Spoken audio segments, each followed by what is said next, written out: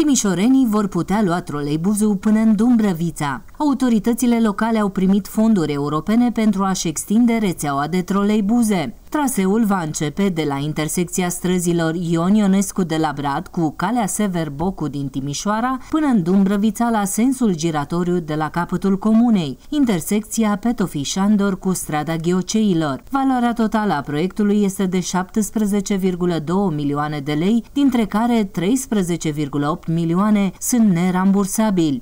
Se extinde linia de troleibuz, se amenajează stațiile cu alveolele de rigoare și, evident, toată rețeaua pe care o necesită acest mijloc de transport în comun, troleibuzul. Trebuie să organizăm licitația pentru contractarea executantului lucrării, pentru că termenul este foarte scurt. Până la sfârșitul acestui an va trebui să finalizăm lucrările. Termenul de implementare a proiectului este de 18 luni, din care 5 luni este pentru a demara licitațiile publice.